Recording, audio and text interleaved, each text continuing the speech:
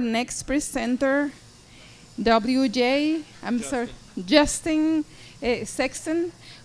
He is a beef nutritionist, beef nutrition extensionist at MU, and he's coming to you to talk about grazing wedge use in beef production systems. Please welcome Justin.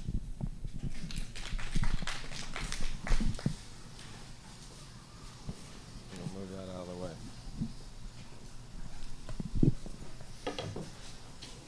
Good morning. And so the title of my talk is related to grazing wedge use in beef production systems, and the primary reason that it is related to beef is because that's what I do, but it certainly is applicable to multiple species of livestock, and we'll talk a bit about that as we go forward. And so just I guess kind of the way to start is, what is a grazing wedge? And so the grazing wedge is a concept that was kind of started in the grazing dairies, specifically in the southwestern part of Missouri, where we look at our forage inventory in a visual system. And so the grazing wedge, kind of what I would say is simply explained, is that this is a visual illustration of a collection of pastures. And so I use this as an illustration, and maybe it's not a great one because you might be looking and say 58 pastures. This is way more than I need to kind of think about. But it's just stay with me and I'll show you some more applied examples here in a minute. But functionally what the grazing wedge does is we go out and we inventory our forage with something as simple as a yardstick or as complex as a sonar reader on the front of a four-wheeler. And so from a technology standpoint, you can use a yardstick or a grazing stick in this case. You can use a rising plate meter, either digital or manual, or you can get a sonar mounted deal for the front of your four-wheeler. And Dr. Kallenbach, one of my colleagues, is actually working on being able to take pictures using Google Earth to take forage inventory. And so the technology is fairly diverse, I guess is the way I would say it. But the grazing wedge gives us a visual picture of our forage inventory. And so it's kind of a stoplight system in that once our pasture, in this case, turns red, we've gotten to the point where that pasture from a quality standpoint is too mature. And if we keep our pasture in the green area, then we have optimized forage quality. And then when we get it into the yellow, that is the point where we have overgrazed it. And that's based off of measurements that we're taking as infrequently as once a month. Ideally, what we would like to see is about every 10 to 14 days. And so a bit of background as it relates to this program is it's part of a Sustainable Agriculture Research and Education grant, research and education specifically. And we have producer cooperators that collected a lot of this data, and we've developed these producer groups that are centered around these producers that use their forage growth data as kind of indicator values throughout the grazing season. I'll show you that in a minute. Okay, and so the idea behind the grazing wedge is objective pasture management, in that many people have implemented rotational grazing systems, but many times we rotate through those systems in a pattern that maybe is convenient, but not best from a forage management standpoint. Do we always start with south-facing slopes early in the season, or do we start with the one that's closest to the barn? And so this allows us to look at pasture from a standpoint of growth and seasonal growth and try to best utilize it. We measure and monitor that over the entire pasture season, but really what we found through this work with the producers is that first pass through the pasture sets it for the rest of the year. If you do a good job of pasture management in May, the rest of the year is very easy, or specifically late April, I should say. But once that reproductive plant portion has been taken off, at the beginning, the pasture is kind of set for the rest of the year. And so if you want to think about that from an applied standpoint, what's the best pasture that you'll see all year long? It was largely cut as hay, right? Uniformly grazed, in theory. And so that regrowth, we don't have any stems or reproductive tillers that we see later on in the season. So how do we set up a management system that addresses that goal at the end? The other thing is it helps us to address which forage should we use next. And this, I apologize, doesn't show up real well with the amount of light. But one of the things to think about is if you go through and graze a system, and let's say you have an 8 pasture system, right? And so you've set up some sort of grazing system. Early in the spring, you'll go through and graze a pasture, and about mid-May, it looks really good. Right? It looks really good. It's been nothing but regrowth. And then you have some pasture that looks similar to this over here where you start to see reproductive or seed heads start to produce. And so you say, well, I need to go graze this because I haven't been there yet. Right? That's the next pasture to go to, and I haven't been there yet. But in reality, we've used the grazing wedge just to challenge producers to say, this is the part of the farm that we should be making hay on because it's already too mature for the growing stock that we have in place. And this is ideal in terms of forage quality. And once forage goes bad or gets mature, goes to the red part on the grazing wedge, it's already mature.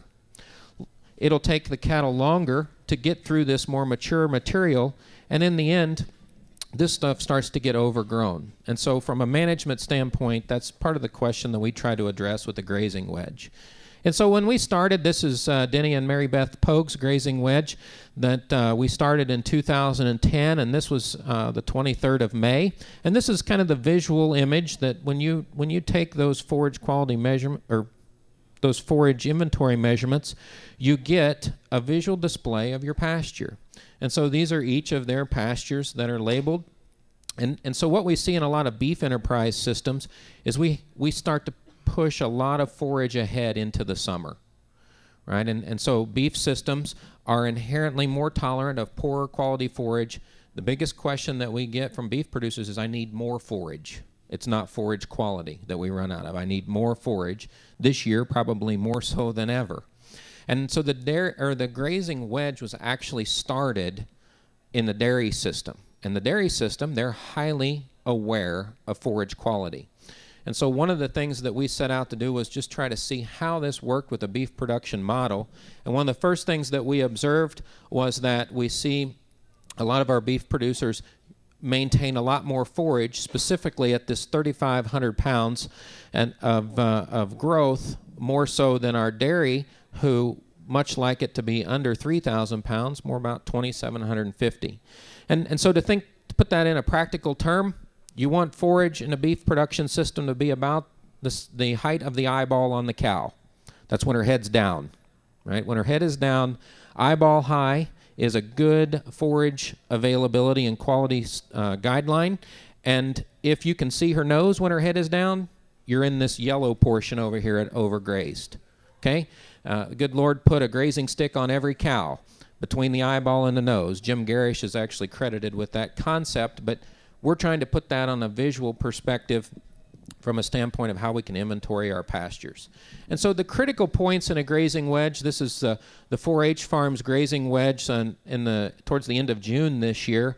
And what we want to do from a fertilizer and management standpoint is ideally we have a pasture that's being staged right along, right? When we get to the point where our pastures are all flat, we have a forage shortage coming. And so this visual illustration that we send out to these producers every 2 weeks, or the producers submit every 2 weeks, tells them that when they get to pasture 5 on a 21-day rotation, if it falls below this line, you need to start thinking about some sort of forage management system to meet the deficiency, right? And so this year it was great to kind of look at. It wasn't great. I'm not glad we had a drought, okay? But it illustrated the appropriateness of this, where we start to see these pasture levels turning flat, and we can start to make management decisions before hay prices get to $100 a ton. And so it helps us from an inventory management standpoint. And what we want to do is maintain forage quality here and make sure we don't overgraze it on the other end. And so that's what we call the critical points. As we think about interpreting the grazing wedge, here's kind of how you can think about this, is that when it's underneath the line, I'm setting myself up for a forage deficiency going forward, right? If I can keep it above the line, I've got enough forage that it's right at the eyeball high of the cow. And this 1,500 line, This is like thinking about how many bales of hay you have, functionally, in that I can graze it down to 1,500 pounds of dry matter, and everything above it is forage on the stump. And so it allows us to start calculating how much forage we have. I visited with our livestock specialist this morning, and this is something that we're going to go out and do right now. This is the ideal time to go out and measure your forage because it's not going to grow anymore. The amount of forage that you have right now is what you're going to have available. And so I can calculate how many days of forage I have out there and start to balance my supplementation needs going forward, whether that's a supplement or hay. Fundamental concept as it relates to the grazing wedge is let's graze it to 1,400 pounds of dry matter per acre on the first pass. Okay, and so that is a very tight system. It is extremely tight from a forage height standpoint, but that sets our pasture up just like running a haybine across that field. And the regrowth is going to be vegetative for the rest of the summer.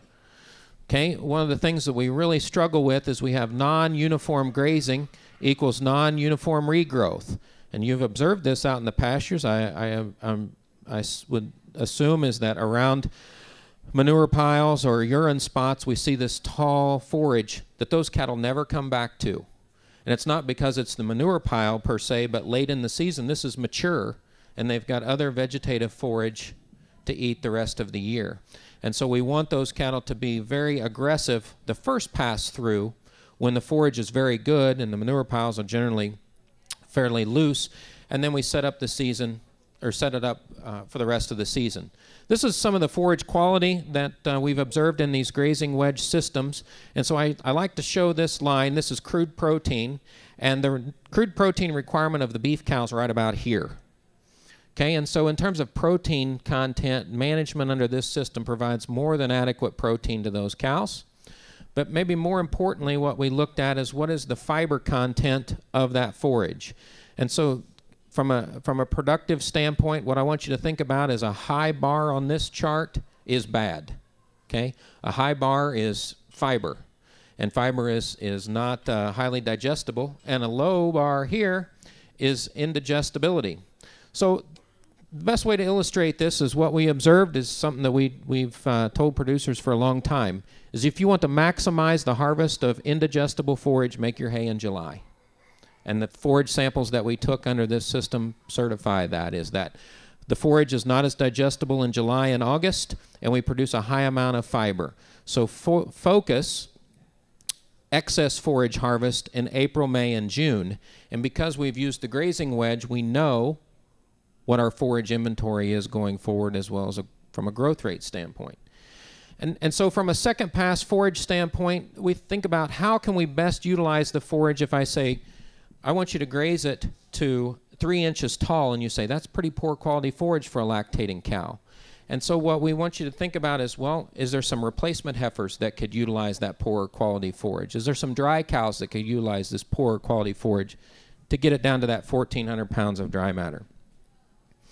And so I like to show pictures of, these are the groups of cattle or livestock that most people have standing around. We have some late gestation cattle, we have some early lactation cattle, we have some cattle that are ready to be weaned, and then we have a group of growing cattle or replacement heifers. And if you think about a prioritization standpoint in that how do we match our forage, grazing wedge, to our cattle, is that something that is pregnant and getting ready to calve or lamb or kid, whatever it is, they have first priority of forage. They get the first bite. Okay, after that, it's the lactating animal. Because if she doesn't have adequate condition at calving, you'll never add condition to her unless you start carrying a feed bucket. And so we educated our producers such that we want these cows to get the green forage. And then if we have some red forage that we're not going to bale, these are the type of cattle that we want to use that on, because they have lower nutrient requirements.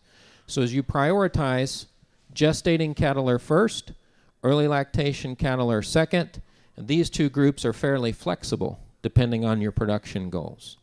And so that was part of our educational component, was matching it to the forage supply.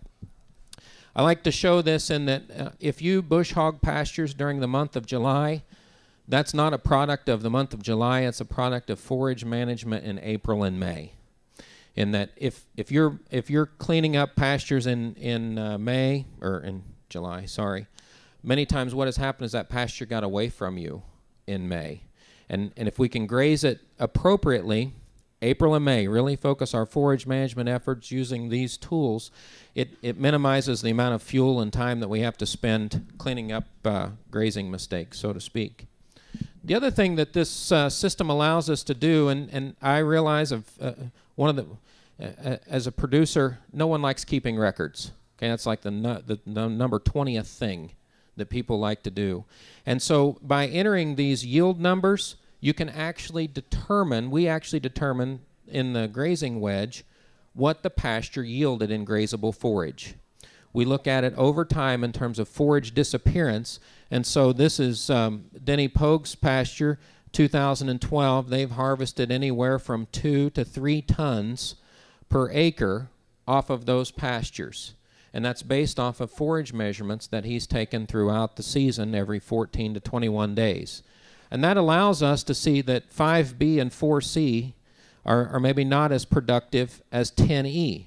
And so if I have to prioritize my fertilizer, or I'm going to apply manure or something along those lines, these are the 2 pastures that are perhaps most in need. Or I know that there's more water holding capacity maybe in 10E, maybe that's in the bottom, and so I'm going to put a higher level of nitrogen there because I know I get a response.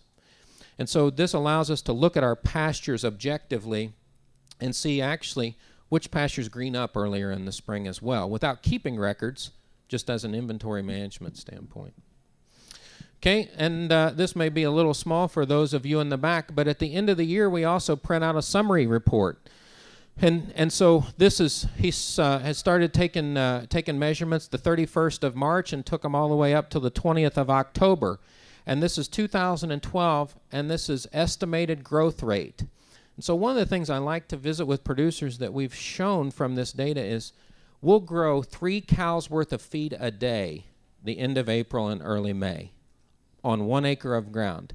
And that the amount of feed that comes out early April or late April and early May, we can't stock for that. There's no way we can stock to consume that amount of forage in a short period of time.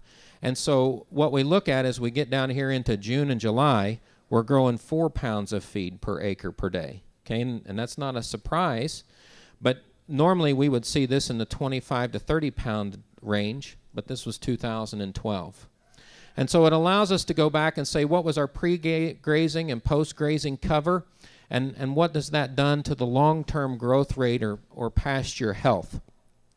And can we maintain an average pasture cover around 2,300 pounds?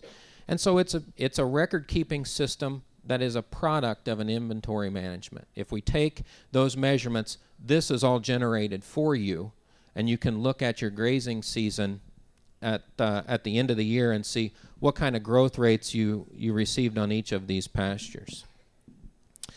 And the other thing it kind of indicates is what we call the key indicators, and this is where each of these producers who are kind of what I call our sentinel producers, they're posted on the internet. You can look, and I've shown the website several times, but you can see where they're at relative to the state and what's going on. And so in this case, we see that we've got beef stocker cattle on the pasture. The forage growth rate's about 12 pounds an acre per day. And those stocker cattle are being fed 7 3/4 pounds of grain, or a pound of hay, sorry. And critical issues, they make notes, and so you can kind of see what's going on throughout the state. And this one's weed control is working well. 1 1/4 inches of rain yesterday. Total rain since the end of April, 1.75 inches. And so the producers are commenting on what they're seeing locally, and it allows us to kind of use those as a guideline to what's going on out in the state.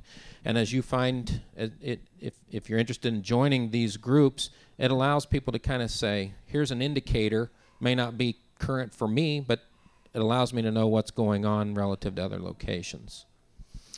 This is the one example that I think probably has the most value that we learned through working with producers is the fall inventory, in that there's nothing worse than realizing that you don't have enough hay about the middle of February, because there's not a lot of hay being produced in the middle of February, and everybody else has realized that same thing. at about that time. And so from a cost standpoint, as we went through the financial analysis of these operations, is that how can I predict the amount of grazing days that I've got before I'm going to have to feed hay, and then how much of that hay am I going to use kind of going forward. And so this is just a label of a bunch of pastures, and this is the amount of dry matter that's available on the stump. And so this is the amount of forage, this is the amount of acres in each of those paddocks, and then it calculates tons of feed available in each of those pastures. And so you take how many cows you've got and how many tons of feed, and then you can look at your hay supply and match our forage availability with our intake, hopefully, such that you get to the point where, as an inventory management tool, inventory is one of the biggest challenges we face, is that I don't want to spend more money than I have to because it's tied up in the hay, right, all year long until I need it again. But I certainly don't want to have to pay 2 times for the hay because I ran short at the worst possible time of year.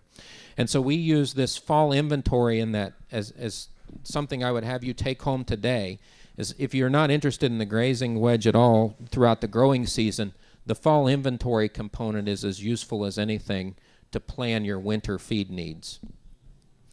And so our feed and forage budgeting is essentially our stocking rate, which is pounds of cattle times a % body weight intake, and then the utilization rate is what percentage your forage is used. And during the growing season, we're hoping that that's going to be somewhere in the 50 to 70% range.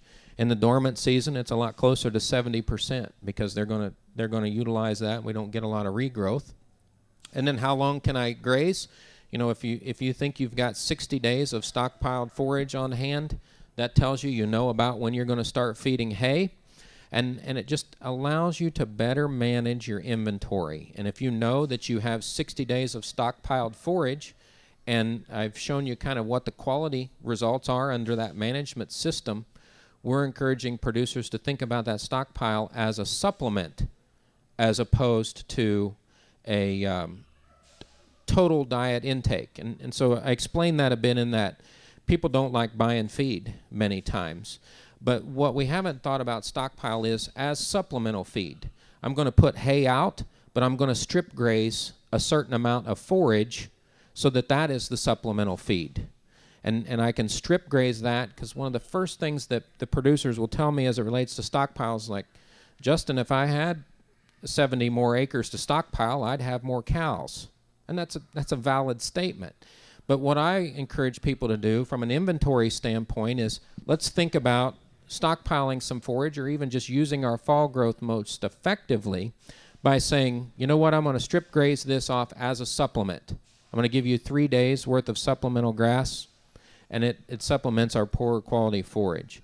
So the biggest thing I wanted you to take away with is the grazing wedge gives you an opportunity to look at how you manage your grass from an inventory standpoint.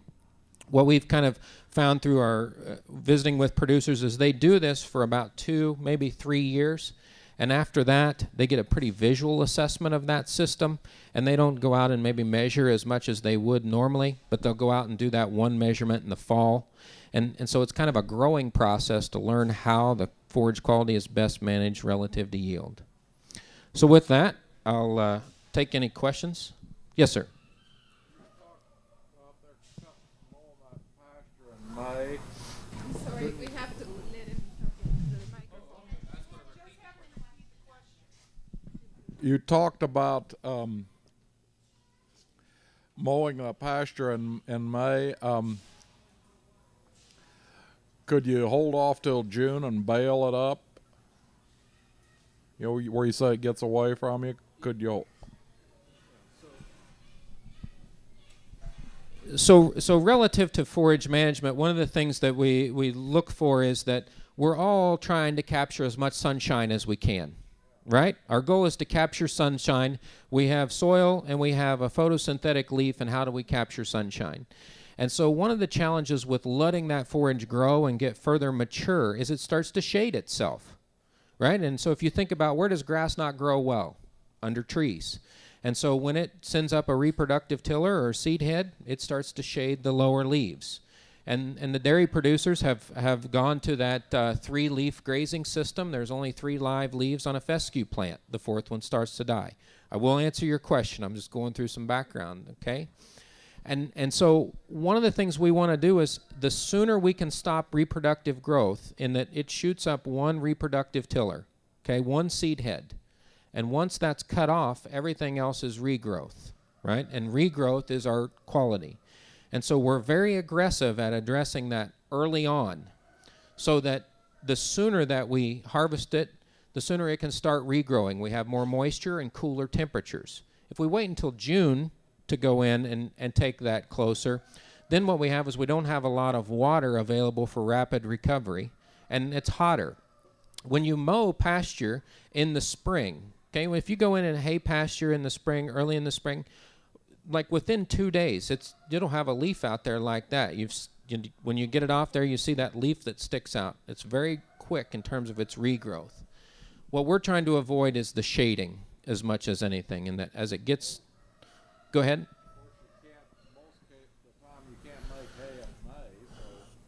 Yeah, so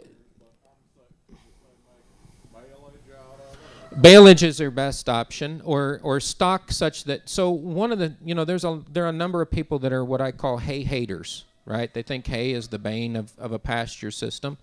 And so one of the things we think about is on a fall calving system, we keep those calves around to help us manage that excess inventory of forage, and then we sell those calves in June, and that relieves the amount of stocking rate such that our cows can go through the summer.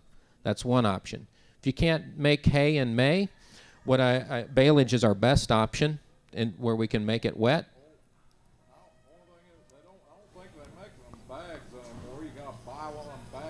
Yeah, you got to have a wrapper. Yeah.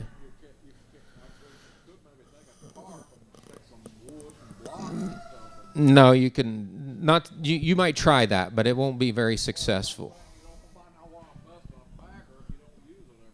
Well, and so from a, yeah, those are hard to do that as well. But that's where, maybe it's even a custom deal, or manage your stocking rate. Stocking rate being the big one, in that how do I match the forage that I have? And most people, stocking rate is the #1 factor influencing the success of a pasture system.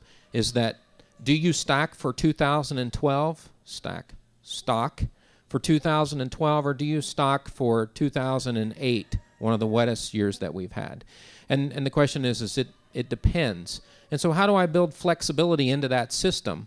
And what we found is many producers don't know how much forage they can grow under a management system. This gives us the opportunity to look at that as a forage growth rate, and then we can start to put an animal system on it that's well matched.